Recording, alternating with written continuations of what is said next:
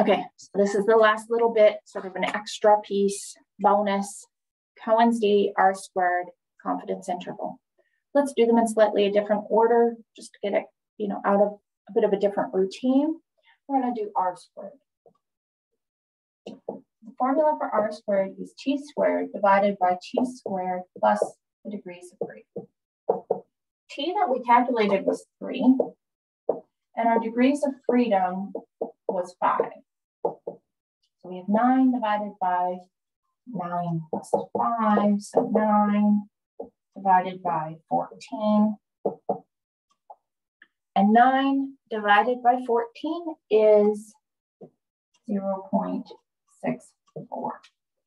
That is a large effect size. Anything above 0.25 is considered a large r squared.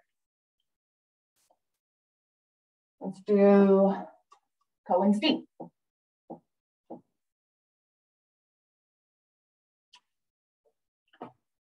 For Cohen's d, we are going to need another piece of information that we calculated back in 7b. So in 7b, we calculated that the variance of the different scores was 6. So for Cohen's d, the estimated Cohen's d, the formula here is the mean of the different scores, subtract mean d, divided by the standard deviation of the different scores. Now be careful. This is the variance. You see that squared up there? That's variance. We need standard deviation. So we're going to have 3 divided by the square root of 6, because the square root of the variance is the standard deviation.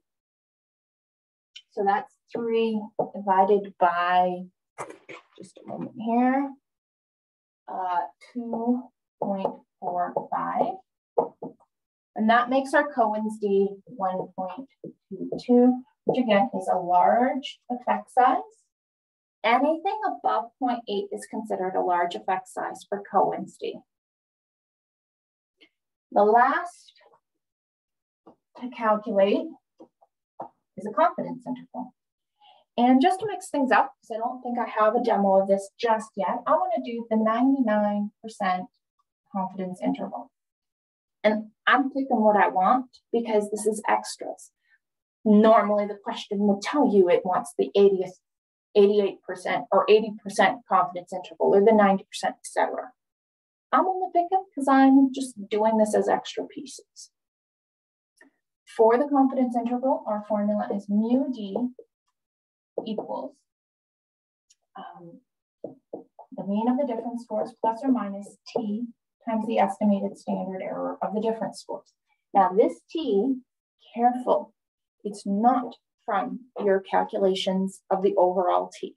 It's not your t obtained, and it's not the value necessarily from your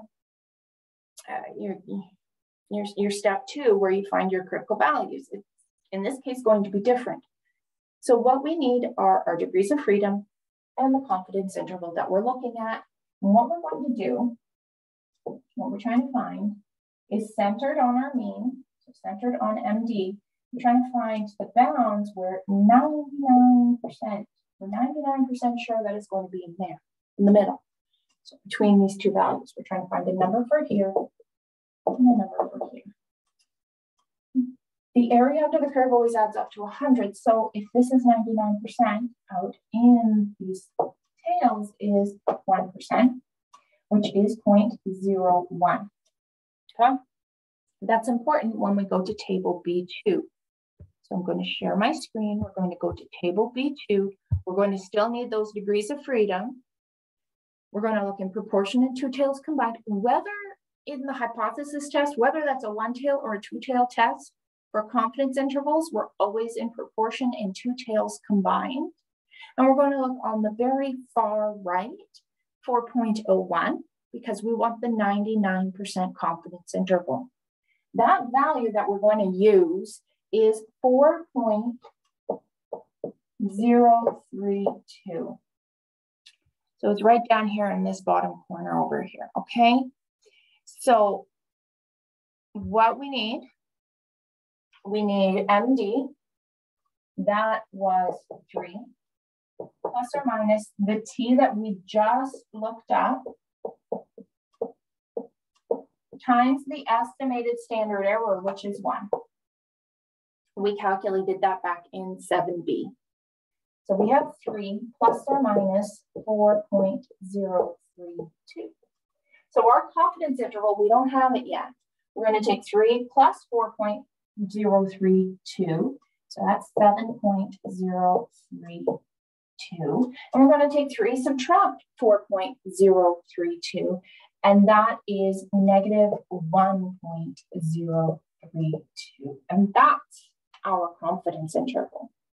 We're 99% confident that the true value of the mean of the difference scores is somewhere between negative 1.032 and 7.032.